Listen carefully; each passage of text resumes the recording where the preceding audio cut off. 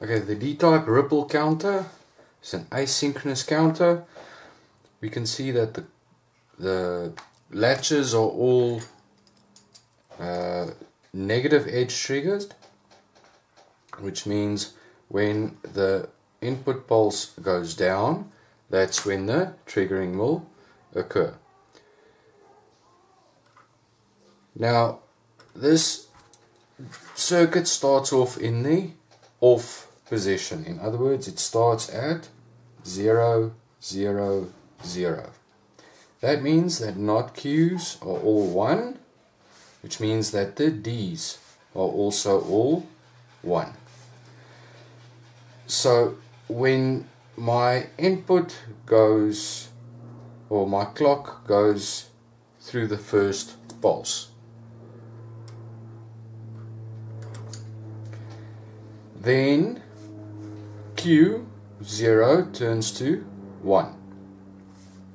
But because this D-type is looking for the falling edge, in other words, when that one becomes a 0, that Q still stays 0, and the same with that one. So when we get to, when this becomes a 1, then that one there becomes a 0, which feeds back a 0 over there. So with the next pulse, that 0 moves over into that position. Because I had a 1 over there, as it drops to 0, that 1 moves to the output there, and that one still remains 0 because it's looking for the lagging edge. With the next pulse, that one, that was a 1 over there, and as a result a 1 over there. That one with the next pulse will move to the output. As that one moves through, that one will still stay 1 because it's looking for the lagging edge, and that one will then trigger high onto that. No, this will still stay 0 because it's looking for the drop. So the next pulse,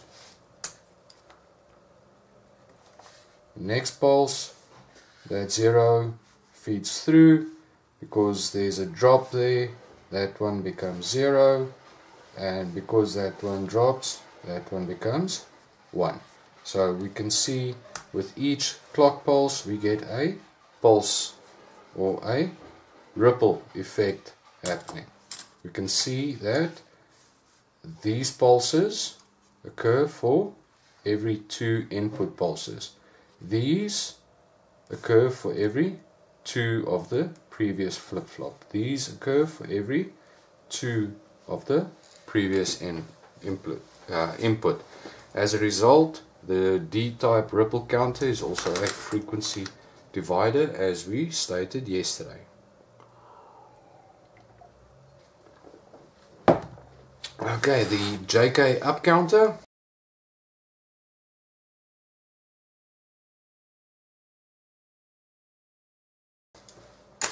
As a synchronous counter, the JK flip-flops all have the J and the K connected together. As a result, if there's a 1 on the input, it's in the hold state. If there's a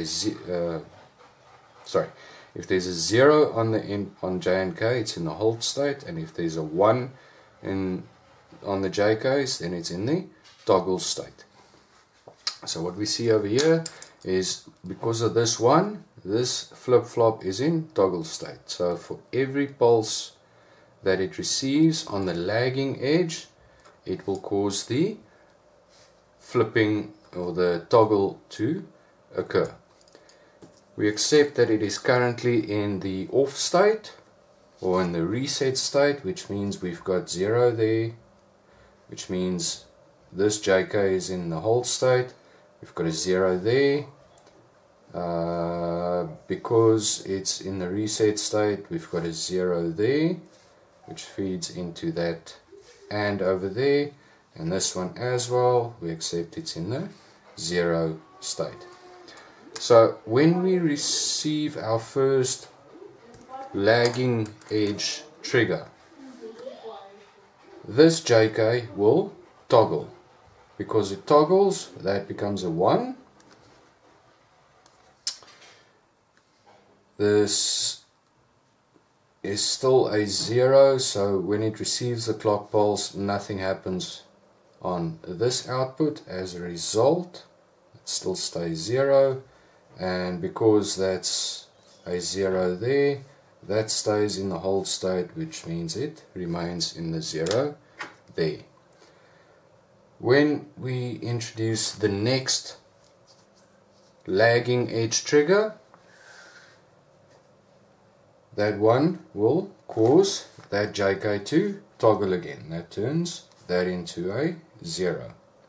Now because it changed from a 1 to 0, this JK is allowed to toggle, which means it becomes a 1 on the output there, which feeds 1 in there. Now we still have a 0 feeding in to that AND gate, which means that still remains a 0 on this JK, which keeps this JK into the, or keeps this JK in the hold state. Which means that still remains 0. When I introduce the next clock pulse, the first JK will toggle back into a 1, because the JK is still a 0 on the input over there, it remains 1. That 0 keeps that a 1, and as a result we still have a 1 there. That means that this 1 feeds through there, which means that becomes a 1, and this JK is now waiting for the next clock pulse in order to toggle. When it receives that next clock pulse,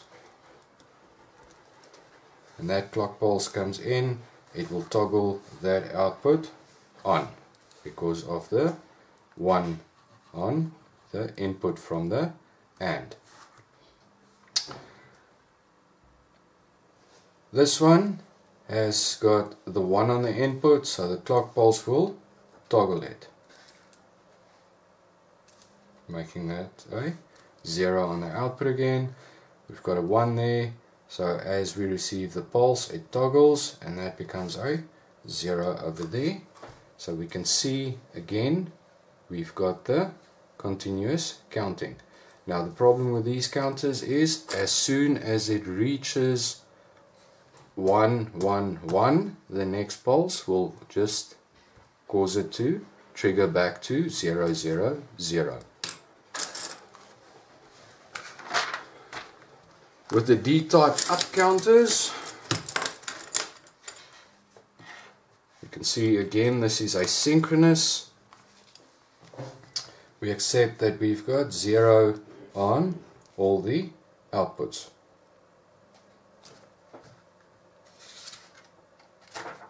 This D-type connects to a 1, and that connection should not be there. I apologize for that, I will fix it in post-editing. Alright, so with the first clock pulse, that 1 feeds into there. The output will toggle. As it toggles, that is going to go high, and I've got a high over there. Q1 still remains 0, and Q2 also still remains 0. With the next pulse, this output toggles again. Because of that 1 over there, this output becomes 1,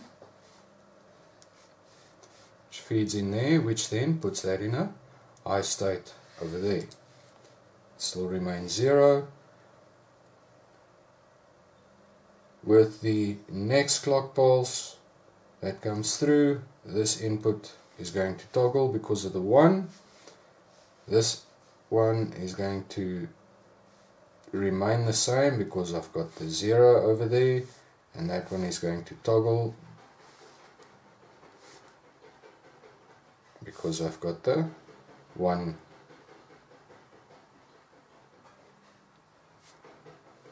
I skipped a step. That's supposed to be 1, 1, 1. There's 0 there, and then the next pulse is going to toggle that output high. This one will toggle, that's going to become a 0, that one's going to become a 0 because it toggles, and then each consecutive pulse afterwards is just going to toggle because of the high on the D type latch.